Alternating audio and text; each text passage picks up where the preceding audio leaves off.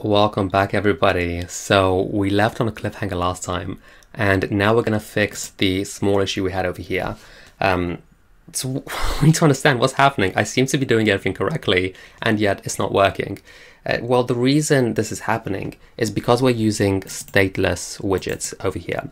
And an interesting thing about widgets is that actually widgets are immutable. That means widgets cannot be changed. Once you have your widget, that's it. You can't change anything about it. But that might seem a bit confusing because obviously when you have an app, I expect things to change. I want things to change. It will be useless if it doesn't do anything. So how is my widget able to change if it can't change? What's really happening is that the entire widget is destroyed and a new widget is created in its place. And of course, we run this build function to create a new widget. The problem is in my app over here, when I create a new widget, when I create a new bottom navbar, I'm creating it with the default index and the default callback. So I'm essentially I have my old widget, which is updated, but then a new default one with the initial values is created on top of that. So you can't see my old one. You can't see the things I've just changed. And that's why we need to use state. State is what allows us to change things. State is the changing information or the exact position of that changing information. So that way we can create our actual widget with using the information from the state. So what we're going to do there is in my stateless widget, I'm going to control click. Okay, it's not working here, so I'm gonna click on the light bulb instead, which should do the same thing, and convert to stateful widget. And notice what happens when I do that. Now my home screen extends stateful widget, right? But I have an override here, which is create state, and this is just an arrow function which returns home screen state. If we go down, we have a different class. Again, it's a separate class, which is the home screen state, which extends states of type home screen. So this is exactly what I was mentioning before. They need to be two separate things. If I had a single class, then that would it's being updated, but you would never see that update because when we rebuild it, we're masking what was just updated. So that's fine. Save, refresh, and let's try now. Still doesn't work. Let's try also inside our stateless widget. Here, it doesn't want to do it. Convert to stateful widget. And I'm going to restart everything. Okay, and now it should be working. It really should be working if my laptop was a bit faster. I think it'll be working. Notice that when I reload it, oh, I just remembered why. I was trying to show you guys step by step the way to do this, and in so doing, I forgot which step I was missing. So notice something really interesting right now, which really demonstrates what I was saying. Right now, the third screen is selected. If I click on the timer, nothing happens, nothing seems to happen. But if I reload it, it is going to go to my correct one. So it is saving that state, but it's not rebuilding the way it should.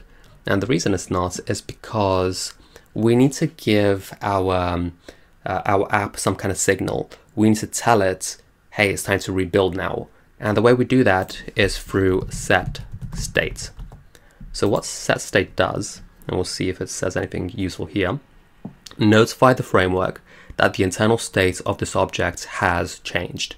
And because we're telling the framework, hey, we've changed things, then the framework is smart enough to know, okay, if we made some kind of change, that means I need to rebuild everything. And I did say that correctly, it rebuilds everything. Everything that was here before is going to be destroyed, and new ones are going to replace it. And the Setstate is going to take a function, and it's a void function with no inputs. So I'm going to make this here. And honestly, if I remember correctly, this will work, but it's not quite correct because I should put this inside my Setstate to tell Flutter what exactly is changing. If I do this, notice now I'm able to change this correctly. What's interesting though is my bottom navbar is also changing. And maybe you were expecting this, but you shouldn't have been, because these are two different widgets. Why does bottom navbar know to refresh, to rebuild, when I've used the set state inside home screen state? It shouldn't be doing that. Well, the reason is because my on tap, and I believe it says it over here, so track of the index of the selected bottom navigation bar index and call Setstate to rebuild the bottom navigation bar with the new current index. So my bottom navigation bar is going to automatically call Setstate.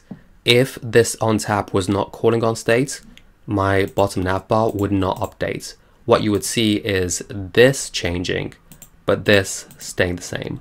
Let me actually demonstrate that. I don't know if I can actually do it the other way around. I can't. Okay, the way I'm going to demonstrate that is by just deleting all of this. And I know I'm missing something.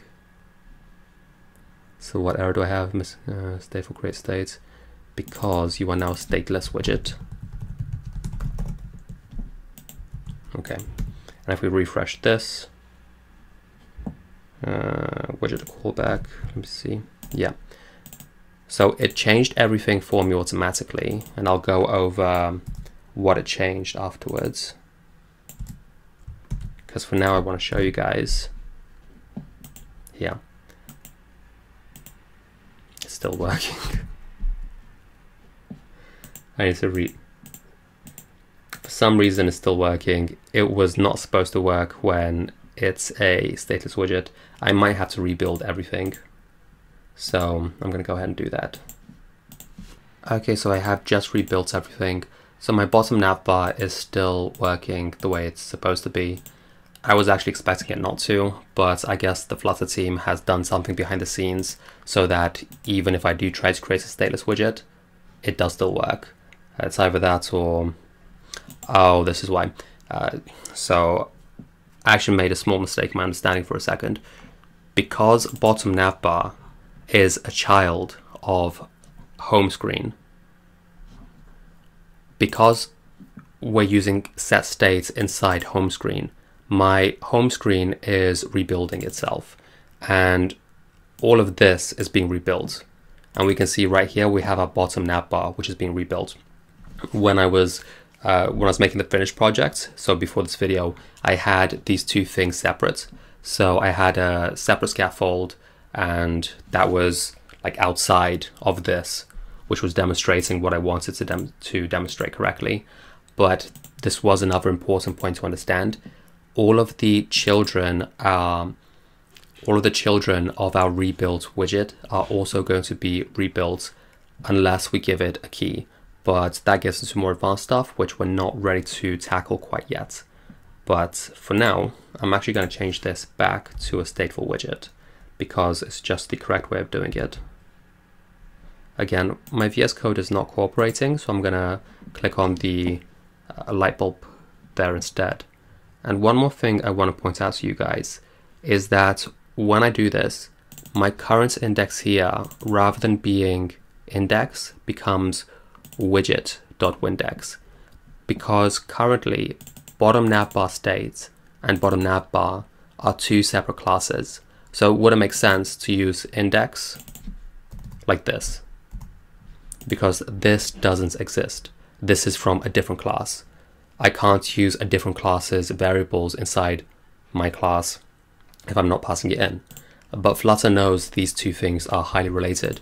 So it's given us the ability to quickly access the variables from here, which is by using widget dot. And we have the same thing with a callback over here. Widget.callback. Okay guys, so real quick review. This is state. State is what actually allows our classes and our widgets to change. if we don't have any state, nothing will change because widgets by default are immutable. They cannot change. And actually, every time we are changing the state, we are rebuilding the widget. We're rebuilding the widget and any children which need to be rebuilt. So we're not just changing one part, it's everything's destroyed and rebuilt, but it is the best way of doing it. Okay, we're going to leave this here. In the next video, we're going to start talking about some possible difficulties when it comes to state with slightly bigger apps. So I'm looking forward to it. I hope you guys are as well. But for now, myself and Vidius, I'm out.